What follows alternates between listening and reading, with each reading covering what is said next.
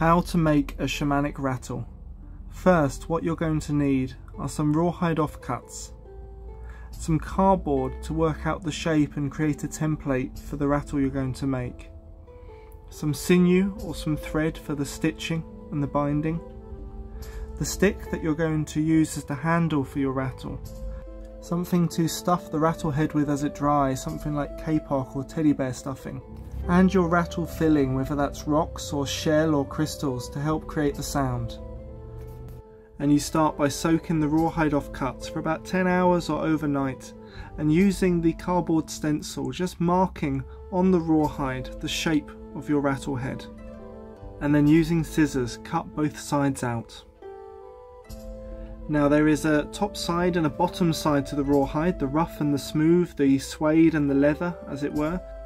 Line the two rattle heads up with the leather side outwards, and using a hole puncher, punch holes all around the outside, a couple of millimeters apart and a couple of millimeters from the edge.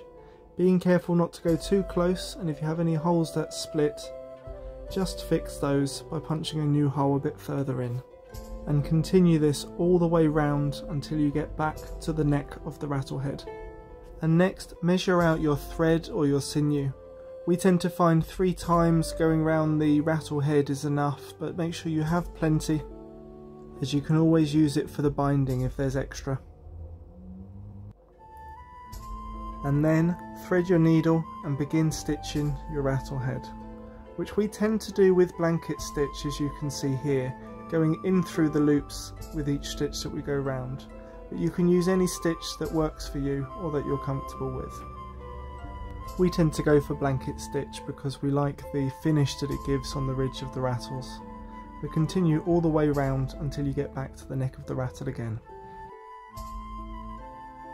And now it's time to stuff the rattle head with either the kapok or teddy bear filling until all the sides are stretched out like a ball. And then when you can't fit any more in, put the rattle handle into the neck of the rattle and bind a thread around so that it dries into the right shape.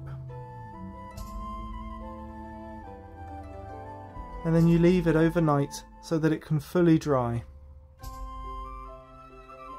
And as you see here, when we take the handle out, the neck is in the right shape, and we can now start taking all of that stuffing out the inside, which we do simply with an untwisted paper clip.